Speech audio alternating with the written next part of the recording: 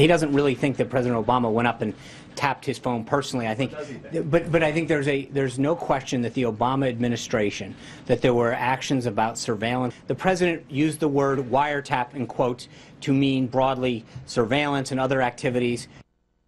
Judge Napolitano says even if the president, former President Barack Obama, his White House did spy on this president, there may never be a way to prove it. It doesn't mean it didn't happen. Here to explain, Fox News judicial analyst Judge Andrew Napolitano. Judge, what do you mean he can't prove it? I thought he could prove everything. We have all the American surveillance and technology at our fingertips. Okay, so the statutes authorize the President of the United States to order the surveillance of any person in the United States of America without suspicion, without probable cause, and without a warrant, meaning he doesn't have to go to a court to do it. So he can order the NSA, which already has the digital version of our phone calls, to transcribe the digital version into a transcript and give it to him. But if he does that, there's a record of the order. Right. So 3 intelligence sources have informed Fox News that President Obama went outside the chain of command. He didn't use the NSA, he didn't use the CIA, he didn't use the FBI, and he didn't use the Department of Justice. He used GCHQ. What the heck is GCHQ? That's the initials for the British spying agency. They have 24/7 access to the NSA database. So by simply having 2 people go to them saying, President Obama needs transcripts of conversations involving candidate Trump, conversations involving President-elect Trump, he's able to get it. And there's no American fingerprints on this. So you're saying that the British used their version of the CIA to wiretap Donald Trump's phone or well, tower? it's not a wiretap. The concept of plugging a wire into a phone box in the basement of a building is what the law was when these statutes were written in 1978. Everything is done electronically now via computer. The NSA has 24/7, 365 access to every mainframe computer of every telecom and every computer service provider that does business in the United States. And they share that with various intelligence agencies, including the Brits. So the British intelligence agency had this. What happened to the guy who ordered this?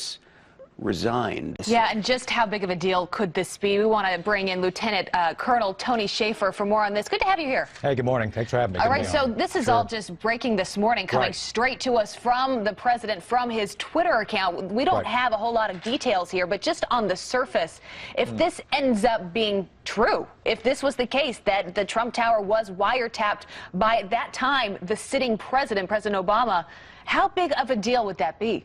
Oh, this is huge. I mean, this is Soviet, dare I say, Soviet-level wrongdoing. Look, President Obama has moved up to his Potemkin village and moved in Valerie Jarrett. We have to understand here, it's very likely that he did authorize this. And according to, I was on the drive-in just now. You guys called me a little bit late. Well, I was talking to folks on the drive-in. This goes back to July of last year when rumors started on the dark net that even though the Obama administration was getting pushback from the internal mechanisms of the administration, like the FISA court, and by the way, there's going to be a paper trail at NSA on this. And let me say, John Brennan's probably involved in this. You have to have kind of 3 people inside doing this. And I think what's happened here is the paper trail that President Trump is referring to has finally showed up. So let me be very clear. The FISA court thing that Brett Baird just talked about, that's one piece of evidence. I'm sure there's others out there. So what this indicates is that this is really the Obama administration was taking on the form using their version of the FSB, the KGB, to go and target a candidate. Let me be clear on this for your audience.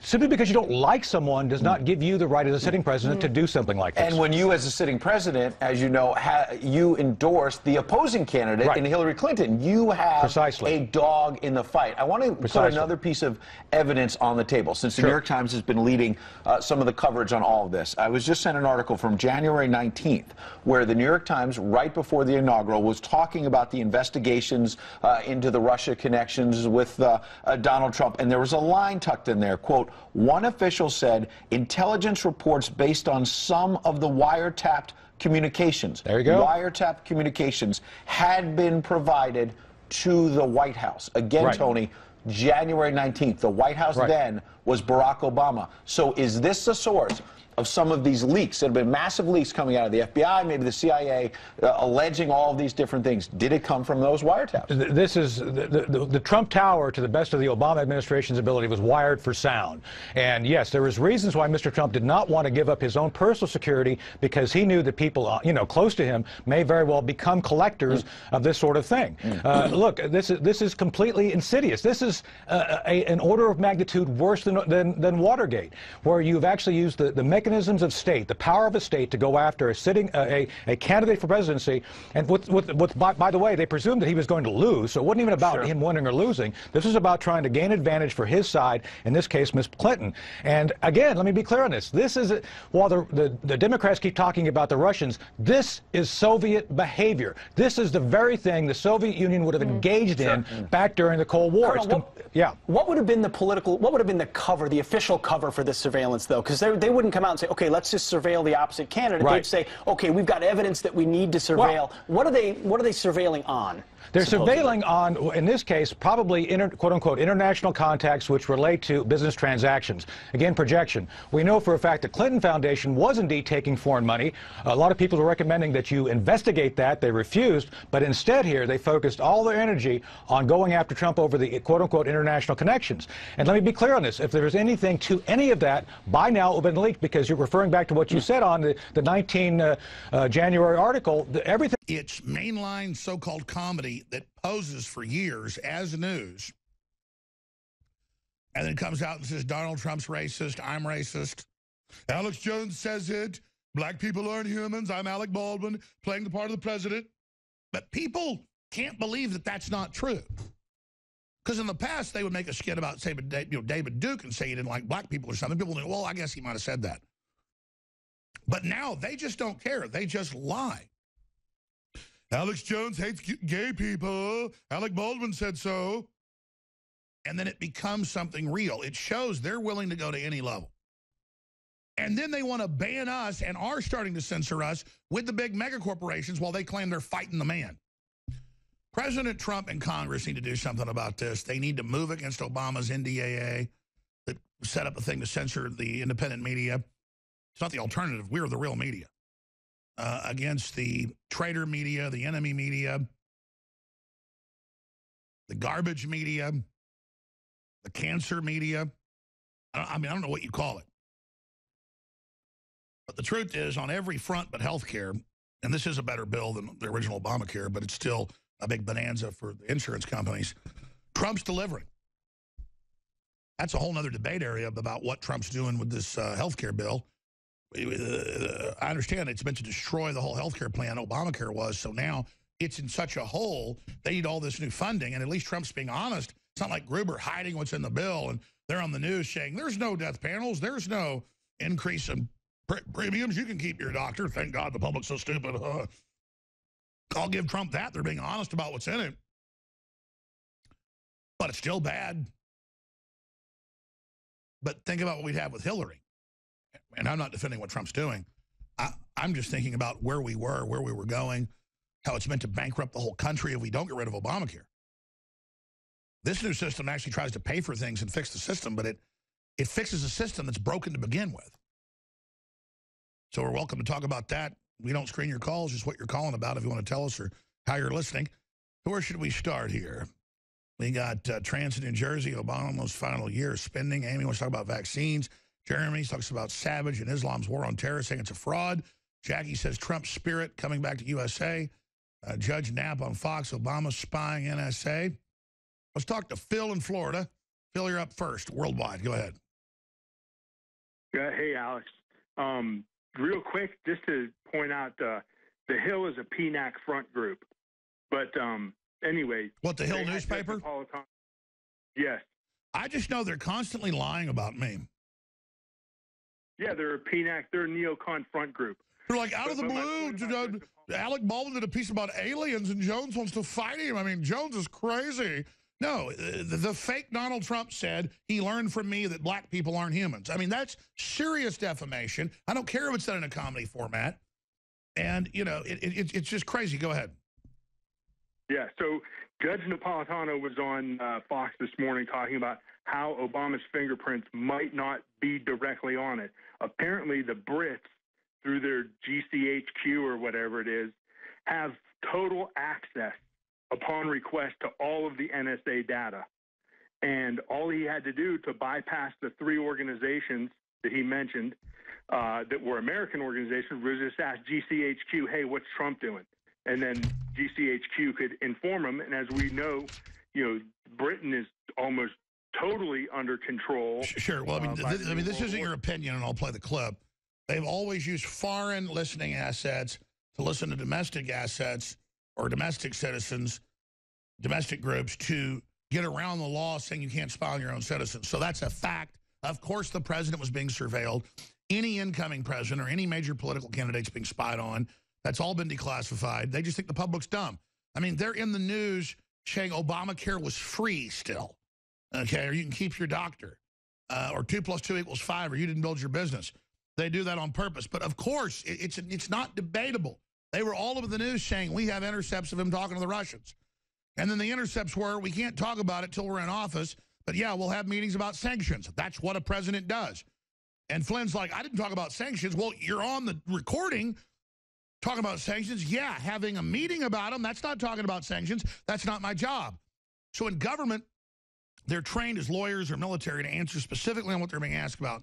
And so they played that off against people like Sessions meetings. So you're absolutely right, Phil. Yeah.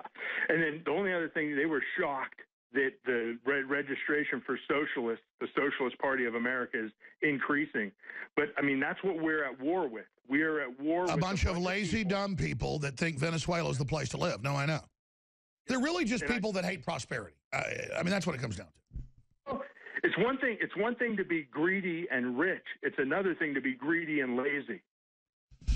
I hear you, brother. Unfortunately, most really rich people have disdain for the public. They want monopolies. They're cold-blooded, and they see us as weak because we actually want to empower the poor people when a large portion of the poor people are dumbed-down piranhas. And if they were elites, they'd be even worse. I get it. I just can't sign on to, fluoride in their water and vaccines so half of them die. Though we'll probably end up physically having to fight them sooner rather than later physically. I just have to take the high road. Since you mentioned it, Obama used British spying agency to get surveillance. That's Fox reporting. Andrew Napolitano, here it is.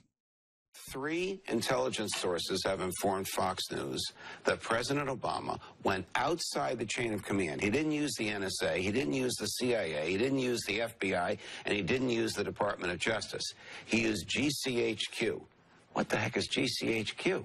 That's the initials for the British spying agency. They have 24/7 access to the NSA database. So by simply having 2 people go to them saying, President Obama needs transcripts of conversations involving candidate Trump, conversations involving President-elect Trump, he's able to get it. And there's no American fingerprints on this. And that's how they play the game to say America didn't do this. When England built the first spy grid, had the German codes all broken, and basically set up our grid with them. And they admit this on Discovery Channel and stuff, like the entire war, Brits didn't know all their phone calls were being listened to. The games they play. And you heard Savage talk about a bunch of pedophiles running this. England is run by pedophiles. So is the UN. It's a fact. You don't get in the club unless you at least rape kids. A lot of them slit their throats, you name it. I mean, at the top. I mean, that's come out in the news. I mean, I know it sounds insane. But it's it's going on. They'll say, Jones said a pizza place is slitting throats. No, I didn't. The media made it about a pizza place to divert all off onto that, where there's no basement, none of that stuff going on. Everybody hyperventilates over it, and then a bunch of fake stuff is put on the web, and everybody forces everybody to cover it, then it becomes a big hysteria. So we've got that clip. I've got a lot of other clips I want to get to, but I want to go back to your calls here. Let's go ahead and talk to Amy in Texas. Amy, you're on the air. Hi, Alex. Glad to be here. I was just recently contacted via phone last week to do a survey over vaccinations from the CDC. So the CDC called me. Now, what they're really doing is canvassing with the health department numbers of people that aren't vaccinating their kids to put you in a federal database. That's an Obama deal. So let me tell you, when the CDC calls you, you hang the phone up. Well, and I should have, but I entertained the conversation, so it was very intrusive with a lot of forceful questions. A lot of forceful questions, yes. It's the government bullying, so tell us all about the love. So, honestly, my kids are fully up to date on their vaccinations. It wasn't until just within the last few months that I started heavily researching and educating myself. Oh, so you think you probably got in a database and there was a little intimidation phone call? Because that's actually how that works.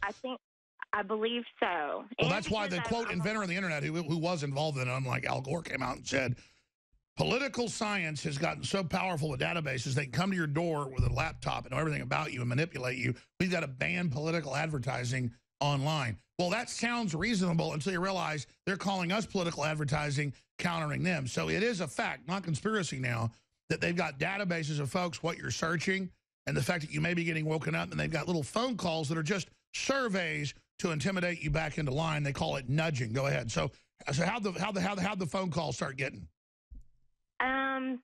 Wanted to know where we lived when my children were vaccinated, if they could get records from the doctors that they've had vaccinations at, how likely it would be that we were going to get the flu vaccine and the HPV vaccine for my teenage daughter. Well, ma'am, let me tell you something right now. 100%, you talk about up to date, like your bills are paid or, you know, you're up in good standing. This is total social engineering. None of the vaccines even cover what they claim.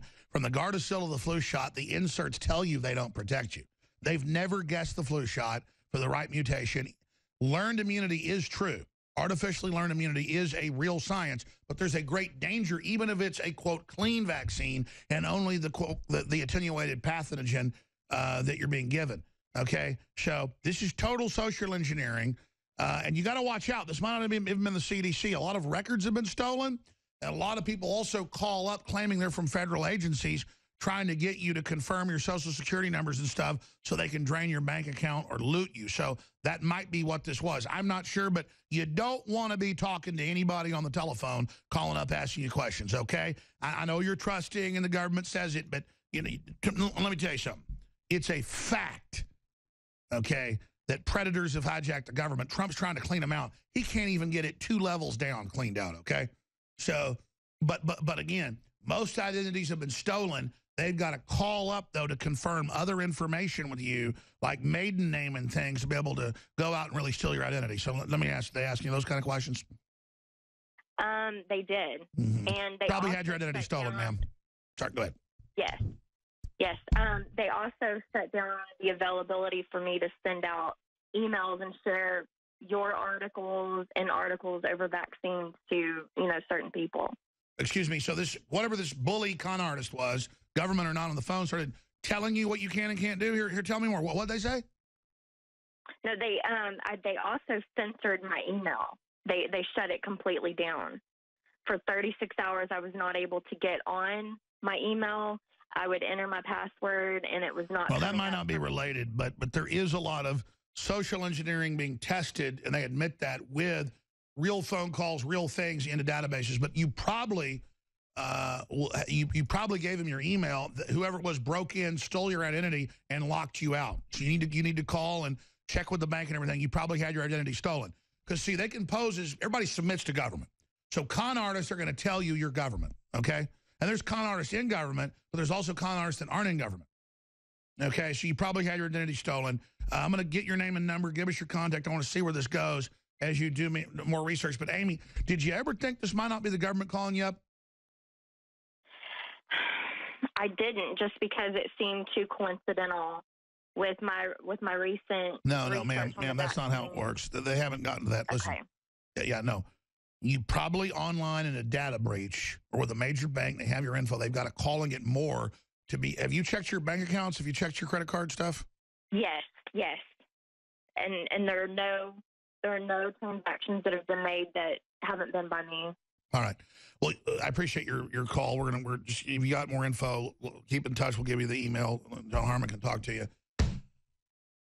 You see, when I was a child, there were 4 or 5 vaccines. Now that's up to 60. They want to give you hundreds. The neurological disorders are off the charts. It's killing people. So everybody's got to decide to say no. Now, they always say you should be arrested if you don't take vaccines. You'll make other people sick. If they've had the vaccine, how is you not having it going to get them sick? The vaccine causes the shingles. The shingles vaccine is live herpes simplex. Attenuated, but it still gives it to you. My dad, before he quit doing medical practice, he said almost all his old patients would get shingles. He'd say, oh, did you take the shot? Yeah, last week. And he'd be like, oh, very nice. A lot of them would just die afterwards. You wouldn't see them no more. But she's like, they're just dead. No big deal. Just, dead babies, dead old people, dead everybody. It's no big deal. Let's just be liberal and trust our government. Amy, I appreciate your call. God bless you. Listen, our government's overrun by communist Chinese operatives, Islamists, you name it. The government's gone. The media is controlled. Con artists have your identity, and half the time, you've got to start not trusting people you don't know. Oh, the old-timers kept their money in a mattress. Only trust people they knew for 50 years. That's called being smart, not called being an old-timer. You get old enough, you get screwed over enough, you become an old-timer.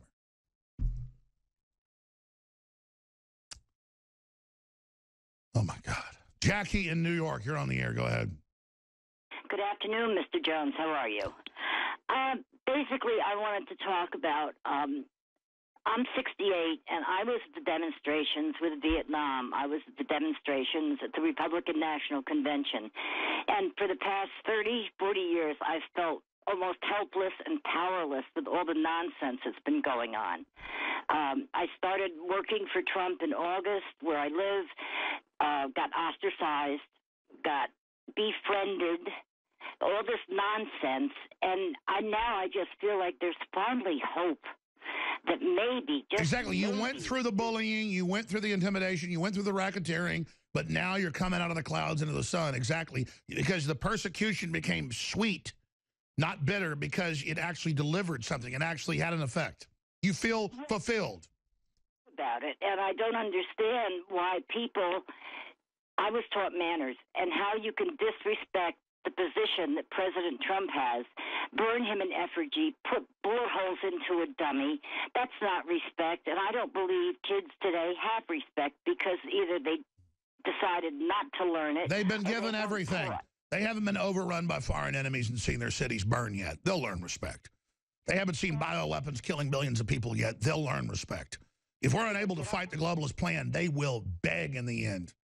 Beg that we would have been there to save them. Read a book. Wouldn't that be something? They think because you care, Jackie, that you're weak. See, they see you not being arrogant and you caring as weak. They're just fallen, pathetic people, brain damage from vaccines. You really got to feel sorry for them. But the good news is enough people are awake who do see what's happened, and so we're coming together. I hope so. But I did want to say one thing. This is old news. The satanic thing that was on a couple weeks ago, and I got ostracized for Trump. I got ostracized for being a Wicca, and I got ostracized back when hippies started. But I just want to put in a good word for us because none of us paid any attention to it. And well, sure, no, I want to be clear that people following other ancient religions obviously aren't the classical Middle Ages devil worship that we see the globalists pushing. I understand that. But the thing is, they are pushing that, and those archetypes of Christian versus the devil. That's what they're building and doing. But I certainly am not going to sit there and judge people and attack people that have other religious views and things. And I certainly get that classical earth worship is not your classical devil worship. So I hear you, Jackie. Let's come back and talk to Trace, Matt, Kimberly, and others straight ahead. But I tell you, it's one hell of a time to be alive, folks. Do not answer questions when somebody calls you. All right, Paul Watson is coming up from London, England here in just about 6 minutes. I want to thank you all for tuning in today. I'm going to try to get as many of your calls as I can right now, like Trace and Kimberly and Jeremy and a few others.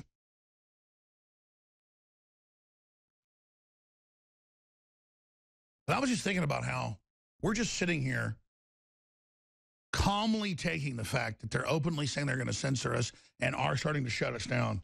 It's just crazy. And the lying and all of it. We're dealing with a group of authoritarians that are posing as liberals, and they're allied with a bunch of fake conservatives. And it just comes down to that. Don't submit to them. Don't go along with them. Speak out against them and just keep waking other people up, and we're going to win because our ideology is prosperity and just basic common sense. Like President Trump has said. Doesn't mean we're perfect, but we're not out to get people.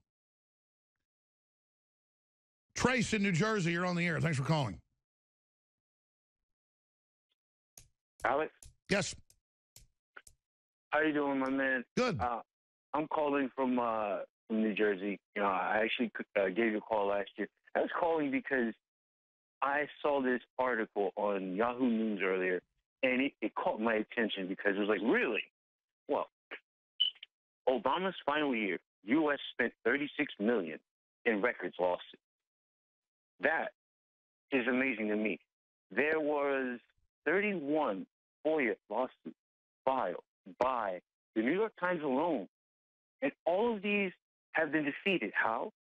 Because of this $36 million that Obama has pushed, and it's not just in, you know. Yeah, I'm missing what you're saying. Well, what's the headline of the article? In Obama's final year, he did what? 36 million in record law. Yeah, in records lawsuits. Is that?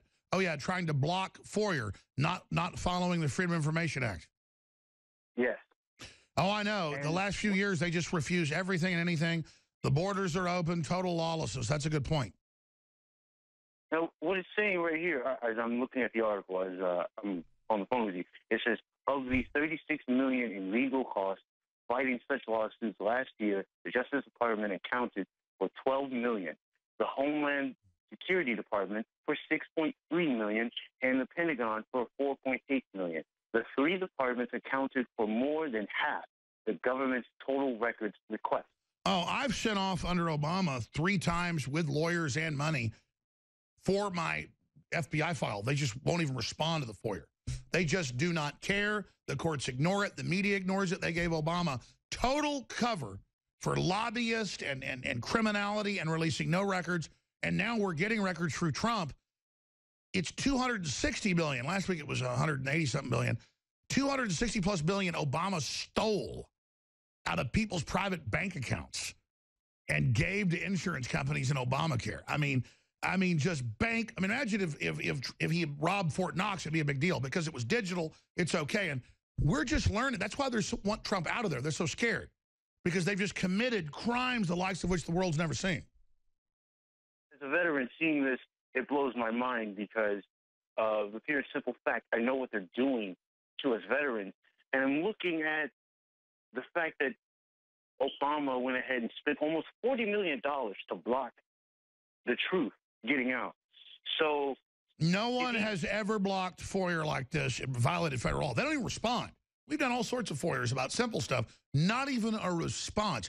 And you can take them into court, and the courts just sit there and tie it all up. They're ignoring the law. It's an act of belligerent tyranny against the people. And that's why finally you see Trump is the last gasp of trying to save the country, and a bunch of spoiled, rotten scum like Snoop Dogg and Alec Baldwin running around making up more lies, trying to stop us, trying to save the country. But Trace, I'm glad you raised that because that's a big deal. And I keep forgetting that. I mean, Obama ignored FOIAs like no one else in history. All right, I want to take one more call from Jeremy in Kansas, and then I'm going to hand the baton to Paul Watson. We're going to Paul Watson in the next segment. I'm Alex Jones, Infowars.com/show. They're censoring us. Spread the links. We can overpower them.